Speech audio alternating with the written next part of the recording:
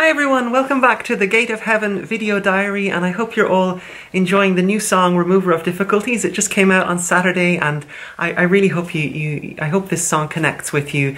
As many of you know, I'm sure this song is based on some of the most well-known writings of the Bab. This prayer known as the Remover of Difficulties is something that many of us have been familiar with for a long time, and whether these words are new or old to you, I hope that they are bringing you some strength and comfort in the face of your own difficulties, whatever they may be. I'm really excited because next Saturday I'm going to release another song from Gate of Heaven. It's based on another beautiful prayer written by the Bab on the subject of forgiveness. So that will be posted on my YouTube channel on Saturday, April 6th. So I look forward to sharing that with you. If you haven't heard Remover of Difficulties, I'll put the link below, and I hope you enjoy it.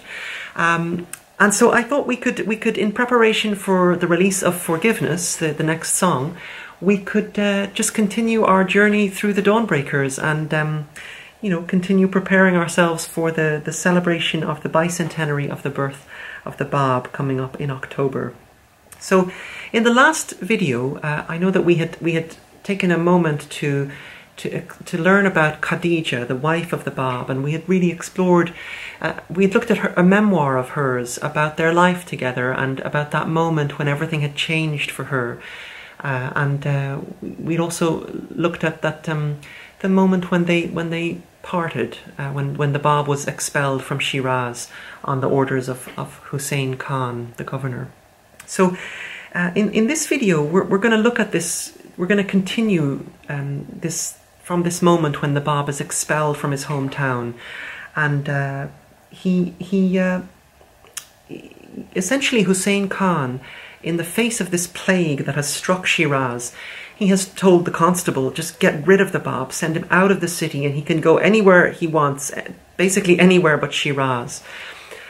And so the Bab is now, from this moment, he is now forever separated from his wife and from his mother, and he's also temporarily separated from his uncle, Haji Mirza Sayyid Ali, who had really been... He really was like the Bab's father figure, because ever since the Bab's father had died, his uncle, that was his mother's brother, really took the role of his father. He had taken care of the Bab's schooling, you might remember from another video. He had taken the Bab under his wing as an apprentice and taught him how to be a merchant in his business. And Haji Mirza Sayyid Ali really...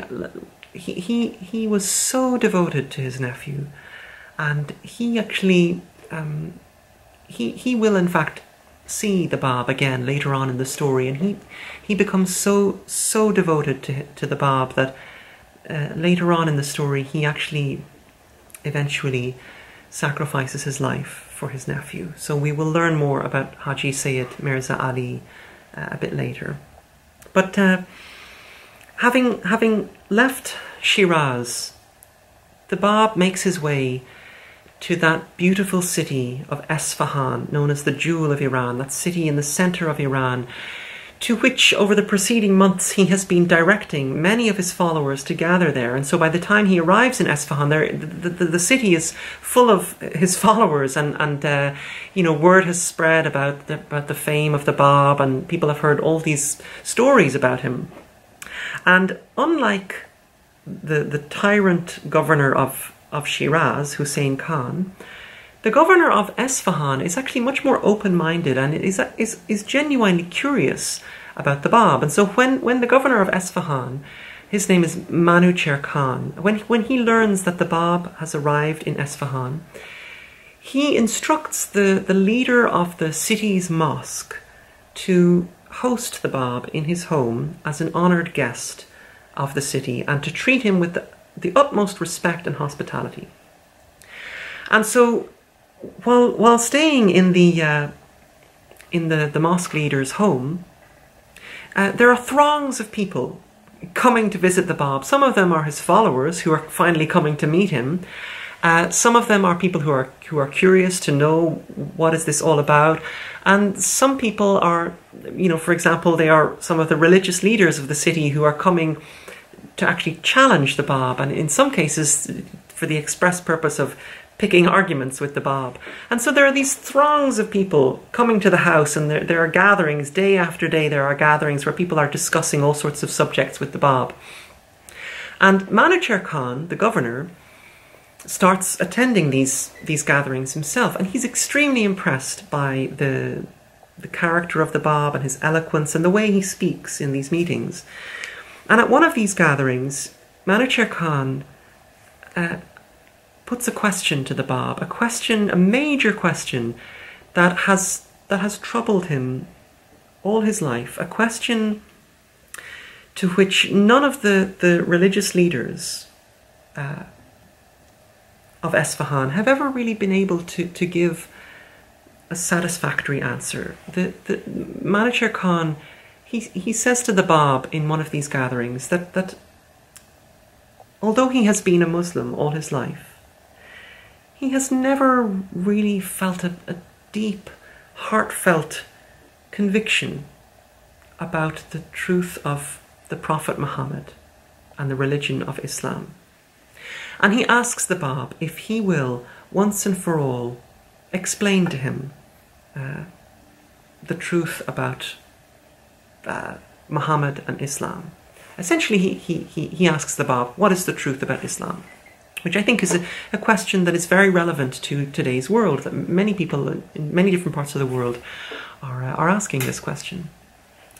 And the Bab, in the presence of all of these religious leaders gathered in the house, picks up his pen and he begins to write.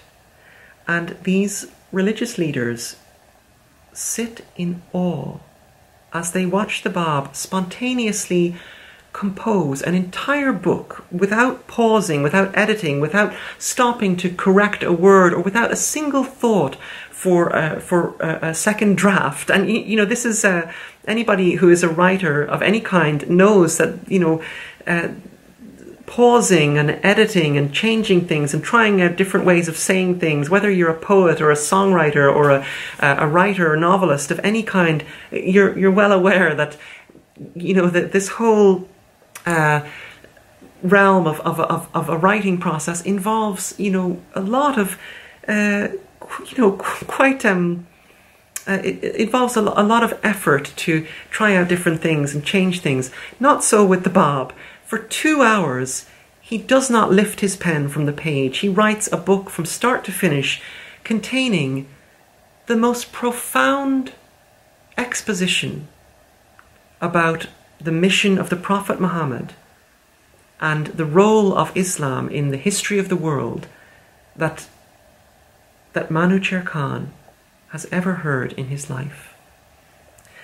And as Manucher Khan witnesses this revelation,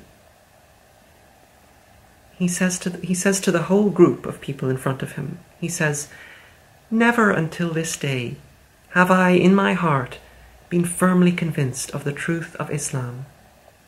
I can henceforth, thanks to this exposition penned by this youth, declare myself a firm believer in the faith proclaimed by the Apostle of God, Muhammad. I solemnly testify to my belief in the reality of the superhuman power with which this youth, the Bab, is endowed, a power which no amount of learning can ever impart." And so in that moment, the governor of Isfahan, the ruler of one of the most important centers of religious scholarship in all of the Middle East, is not only confirmed in his faith in the prophets of the past, but he also embraces the message of the Bab and becomes a Babi. But of course, this profession of the governor's faith in the Bab, as you can imagine, does not sit well at all with all of these religious leaders sitting around the room who feel humiliated at the apparent inadequacy of their own efforts to function as spiritual guides to the people of their city. And this terrible envy starts to burn in their hearts towards the Bab, who in the space of 2 hours has utterly transformed the heart of their governor, who has remained unresponsive to their decades of hard work and sermonizing in Isfahan. And, you know, I was thinking about this envy that starts to kindle in the hearts of these clerics. And I was thinking that, you know, that I think at the root of all envy is actually fear.